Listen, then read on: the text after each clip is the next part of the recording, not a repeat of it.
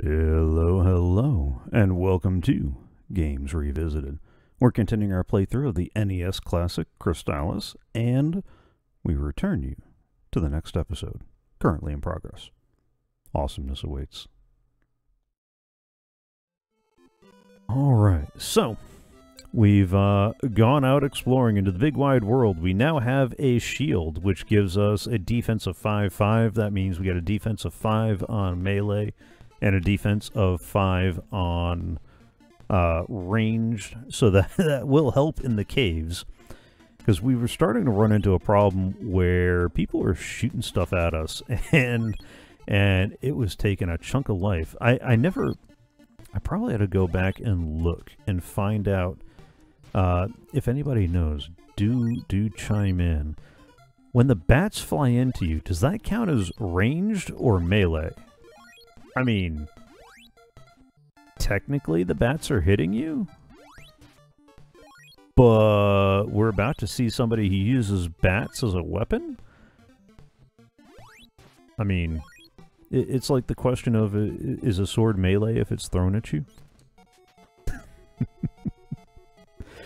Okay. Yeah, that sounds about right, that the bats are melee.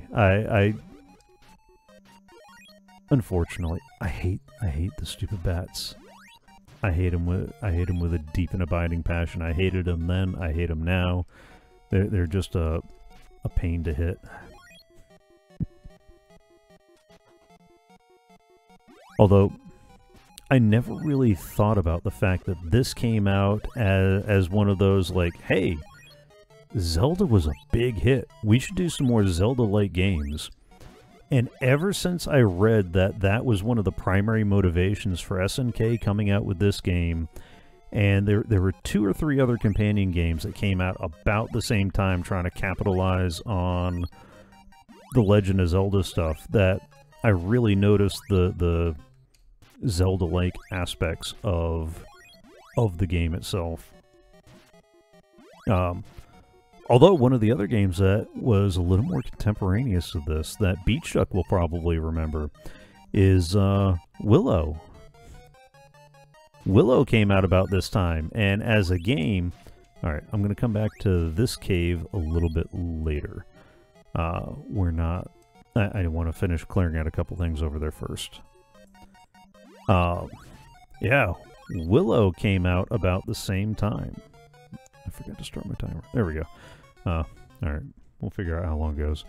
And Willow is based off of... Or I'm gonna put air quotes on based. It was loosely reminded of the game. Instead of an actual adventuring party, you're Willow Offgood, and you happen to run into a vaguely reminiscent facial feature of the people from the movie.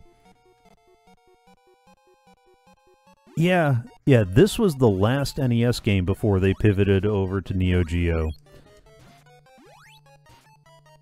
And Steam has an SNK 40th anniversary game package that has all the stuff they did with Nintendo from the mid-70s up through this game here.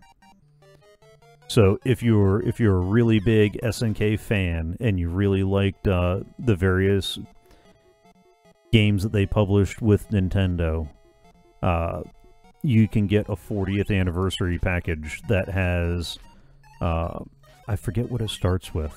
Alright. So we're charged up to the 2nd level. We can now break down rock walls. So you can get the that was one of the things we were needing to pick up. I do want to grind a little bit for some money, though.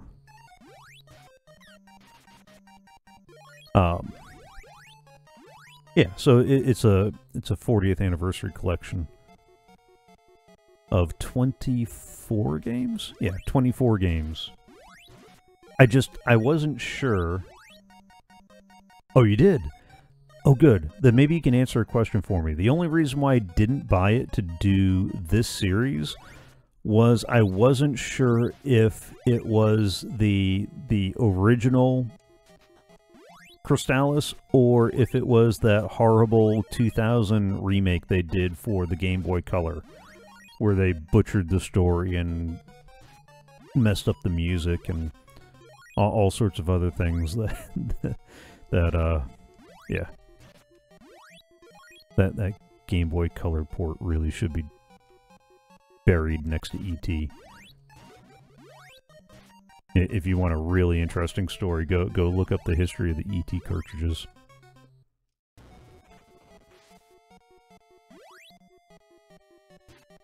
Really? It's in the Xbox version of the collection, but not this one? Huh. There we go. A level was one of the things I was looking for. Unfortunately, see, this is where I was mentioning that the older games seemed a little bit harder. You'll notice my where's my magic points?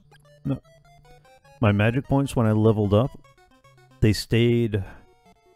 My max went up, and my current went up, but my current deck didn't get refreshed up to my max.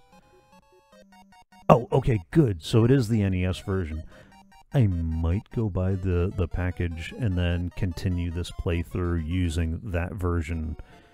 You know, I'll just grind back up to there with what I do today. Just for the better graphics and the easier game capture. Although, I don't know. I'm having fun with this either way. But that is good to know. I may go ahead and pick that up then. Maybe on next Friday. You know, when payday is.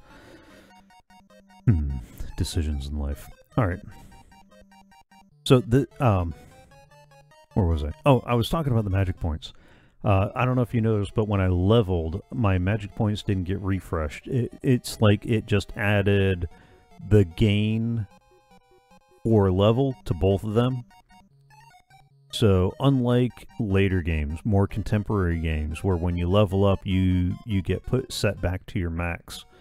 And even some of the other contemporaries of the time, you don't get that kind of help on in this one. Ooh, medical herb. There we go. So now we got 2 medical herbs, an antidote, and some warp boots. Good. I do want to get a little bit more money though before walking in. Actually, I want to get a couple more antidotes before entering into that area there, because I would really like a couple more herbs to have handy. Later, we will be able to find an item that will allow us to replenish our magic. We don't have that one, so I'd like to have some alternative healing options available long before I need them, if that makes sense. Oop.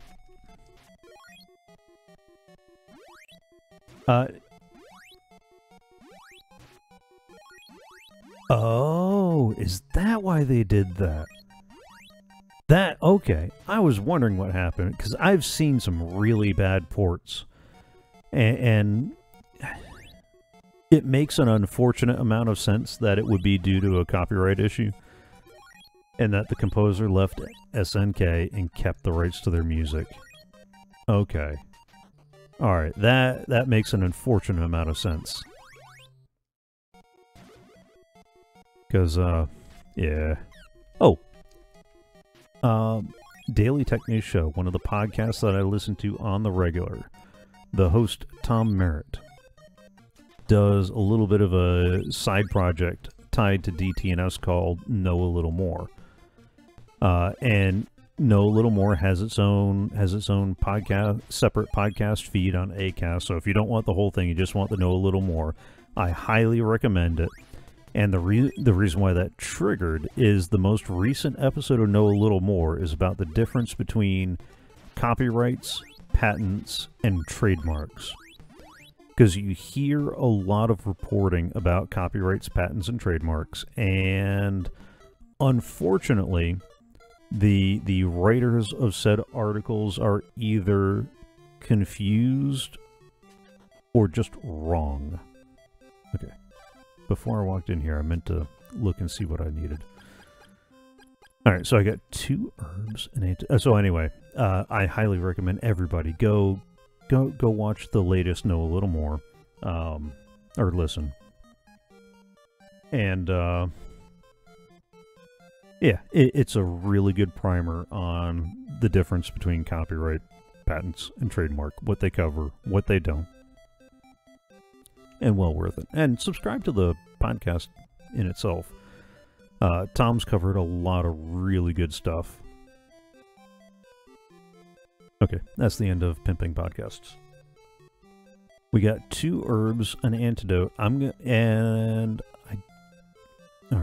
let me get 2 more herbs and 1 more antidote, I think. That ought to be enough. Yes. Let me get 1 herb. 2 herb. Let's get 1 more antidote. And I think that'll be it. Yeah, so that gives me 4 herbs, 2 antidotes, and a set of warp boots to get back here if things go horribly, horribly awry. Oh, let me also save a game. Alright. Oh. Thank you again, Mr. Spokes. Now here's the next question. Do you know why they changed the story? Because that was my other complaint with the Game Boy Color, was they made some really odd changes to the story. Especially if you're going to do this as a nostalgia play, why make the changes that they did? And since I haven't given the high-level overview, I'm kind of revealing the story as you find out about it in the game. I'm being intentionally vague. So I'm curious if they thought that, you know, you can't have anything new without refreshing it first, or I don't know. I always wonder about those sorts of things. Like, why would somebody decide, oh yeah, everybody loved that, let's do it, but different? Because I mean, it was the original that we loved and enjoyed. Come on down here. There we go. Hi.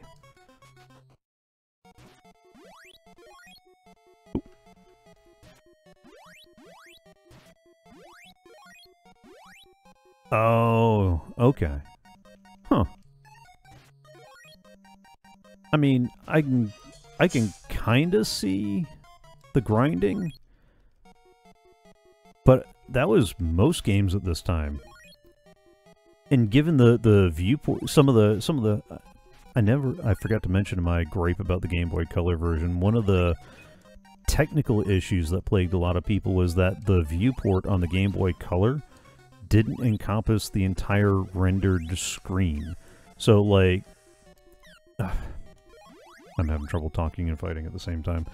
So, like, the rock throwing guys could actually be in frame throwing rocks at you, and you couldn't see them.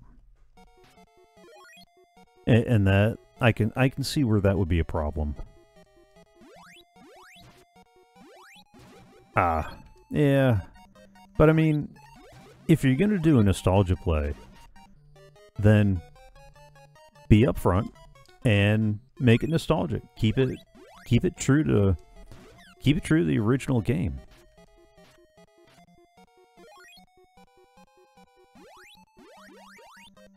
You see my powers of focus.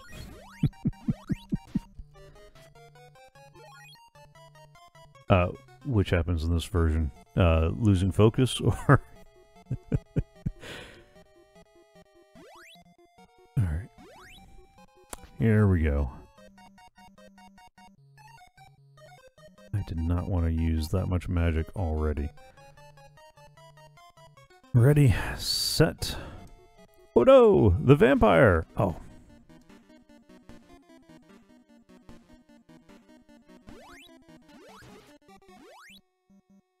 Nope. Aim.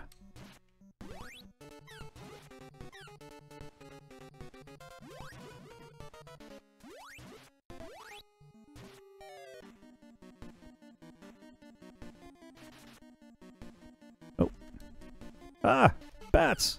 Bats! There we go. Now we got them. Oh, things firing from the bottom and the game run. Yeah. Yeah. You now have rabbit boots. Those will become important later.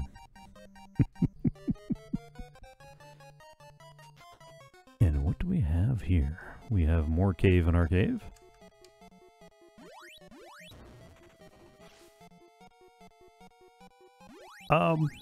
Yeah, but it doesn't happen as bad here. You can have some rocks come from outside the area. Uh-oh. Where are we now? We are at the next town. Oh, the rabbit boots? Yes, the rabbit boots are the most broken item in the game. They allow you to jump.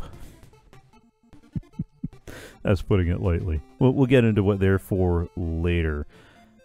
We are at the next town. I'm going to go ahead and save real quick before I forget. And we're going to take a little bit of a break. Well, that was fun. Unless I died. Then it was a little less fun. I hope you enjoyed the series so far. The next episode should roll out tomorrow, unless tomorrow's a live stream day. The current schedule is over on my Twitch profile. There's a link in the description below. If you haven't already, do follow in Twitch. That way you'll get notified when I go live, allowing you to chat along as we record the next 6 episodes. Or chat along with whatever else I got going on. I do a variety of things, just like here. Speaking of here, if you're not already, please do subscribe to the channel. It really helps out.